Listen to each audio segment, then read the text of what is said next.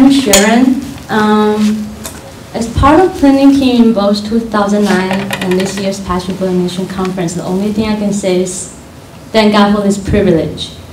The experience I had for planning 2009 PFN is more exciting than watching the Avatar in 3D. It's full of surprise and astonishment by how God will accomplish His work in such amazing way in each step. Originally, we just simply wanted to do an English track for the young people alongside with the first generation Chinese mission conference.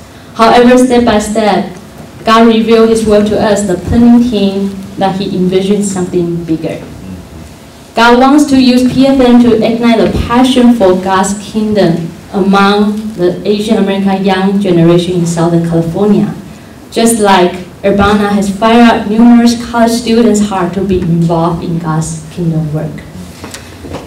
With that vision, God led us to hold the first PFN last March at EFC Irvine, a Chinese American immigrant church, which is also my home church. As a planning team member, I witnessed how God blessed the first PFN.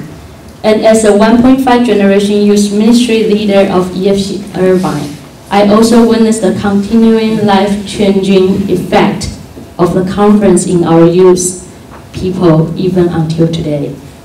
Last summer and this coming summer, there are more and more youth and young adults decide to step out of the comfort zone by joining summer mission team.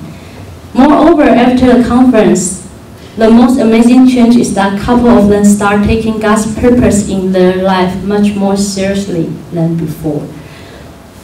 From the shopper's perspective, there's nothing more satisfying than seeing our young generation who seek for God's dream instead of the American dream.